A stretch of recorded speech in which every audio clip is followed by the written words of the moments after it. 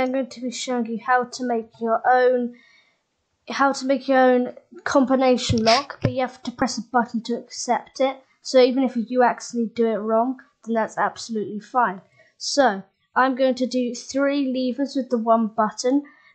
So you want to place. So first I'm just going to place all the levers here. So I'm going to place 3 levers with the button here. Now you have to make the last lever without a redstone torch. Now they all should have redstone torches, but to change it. But the last one won't have a redstone torch if you want the button here. Actually, no, that's not true. So I'm just gonna put 3 redstone torches on each of that side. So these levers flick off those redstone torches. But for now, we're just gonna keep them up. So one's gonna go here, 1 piece of redstone, then one's gonna go here, and then and then on the last one I'm gonna do a repeater so these redstones don't connect. So you can see we've got 3 different lines not connecting. So next we are going to make a rail track behind the button. So we're just gonna do. So now you can see that's powered, so if you have to move it 1 to the left, so I'm going to break that. So I was actually telling the truth, sorry about that, you can just break that while you're building it.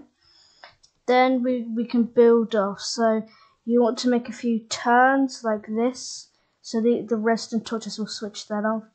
And then I'm going to do one this way, like this, and then you can pick any spot where your correct one is going to be. So I think I'm going to put my correct one here. So you want to place your detector rail here, and that will detect that it's gone. I'll build this about 2 up, so you can see like some of the stuff redstone will go underground, so then you can see it better.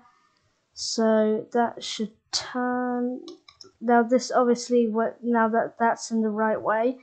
Okay, so here we're going to just do 1 bit of rail and then the detector rail, which goes somewhere else, and then the wrong ones you could detect up, and maybe they could possibly dispense lava. So but both of these are going to go absolutely nowhere.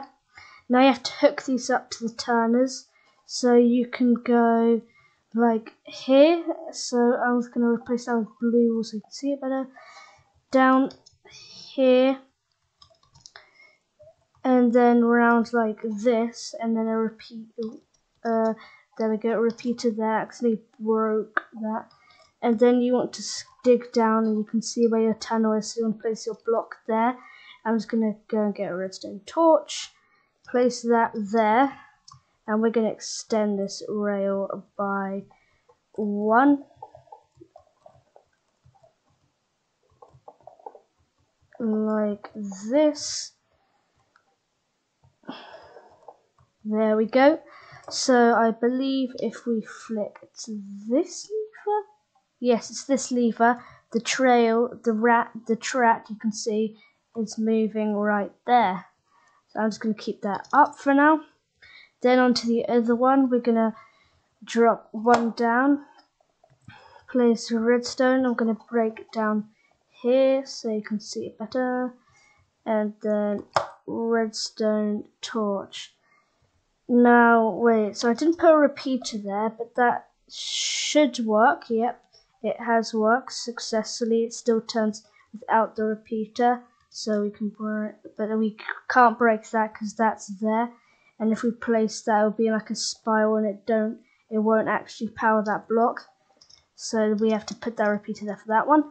Okay, now they're all up. Now for the system, which will open a door or power somewhere else. So I'm going to do it for a door, so we can place redstone onto here. So if you didn't know, if we place a minecart on top of here, it will power that redstone.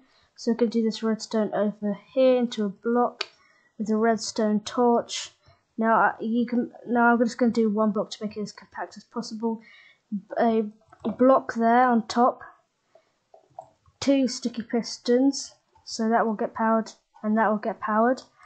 And put the block in. It's as simple as that. So if we give this a test, so basically what's happening, the rail will switch and it has to get to that detector rail. So the correct levers we have to do is this one, and that one's already right. So if we press this button, off we send the track. Now I think I'm going to put some repeater delay the speed on this a bit. That's absolutely perfect. There we go. So there we have it.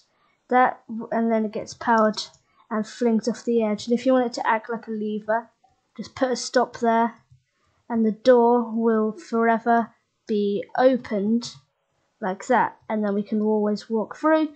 Then you could go into the system and break this or hook it up so it goes like here to the start. But that's the end of the video, guys. Hope you enjoyed. Hope this works around for you. Any questions, be sure to comment down below.